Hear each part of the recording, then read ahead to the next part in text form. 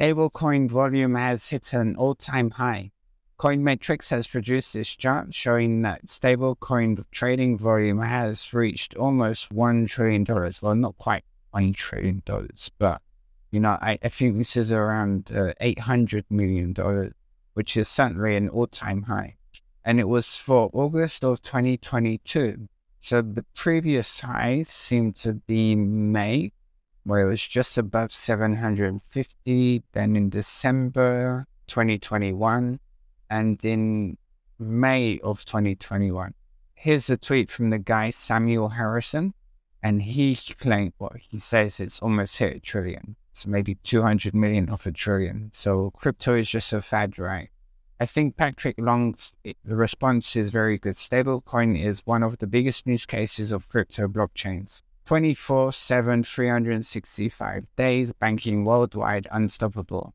And he's completely right.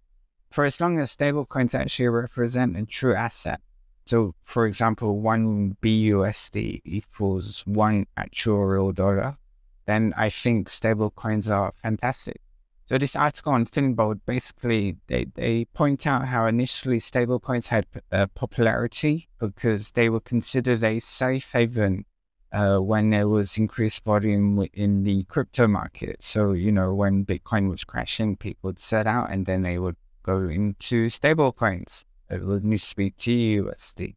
Now we have more reliable options. But rightfully, the article points out that DeFi has brought in some new use cases for the stablecoin sector.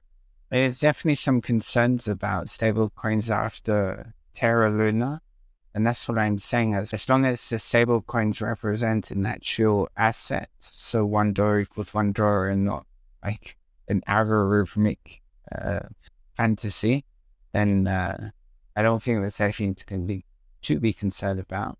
I think it's good that America wants to regulate the stablecoin market. I'm sure they have a lot to benefit by promoting the dollar anyway, but hopefully we won't see another Terra project.